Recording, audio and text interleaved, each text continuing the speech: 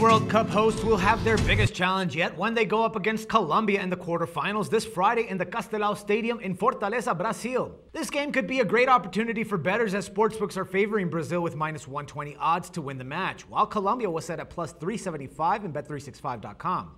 And I say a great opportunity because I believe that Colombia has the better chances of winning this match than Brazil.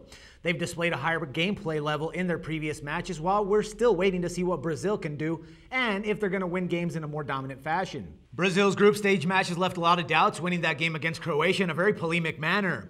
They were unable to score against the Mexicans, but did win against Cameroon, though Cameroon wasn't much of a challenge for any of the teams in their group. But the biggest doubts came from their game against Chile, where the Chileans played an incredible match and had Brazil cornered, keeping 51% of the ball possession throughout the match, but wasn't able to close out in the penalty rounds as Brazil's goalkeeper Julio Cesar was at his best. As for Colombia, they had a pretty much opposite of what we saw from Brazil. They won all three of their group stage matches in a very dominating fashion. They took care of business in the round of 16 game against Uruguay.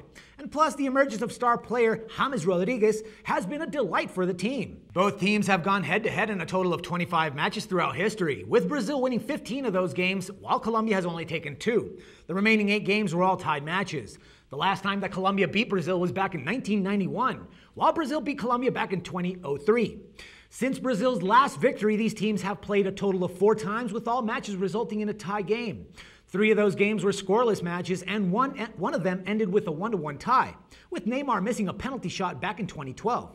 So basically what I'm getting to is, I think that Colombia has a real shot at taking this match and leaving Brazil short of their goal to win the World Cup. But I'm not going to take a risk and bet them straight up, since there's always that risk of a tie match after the 90 minutes of regulation time.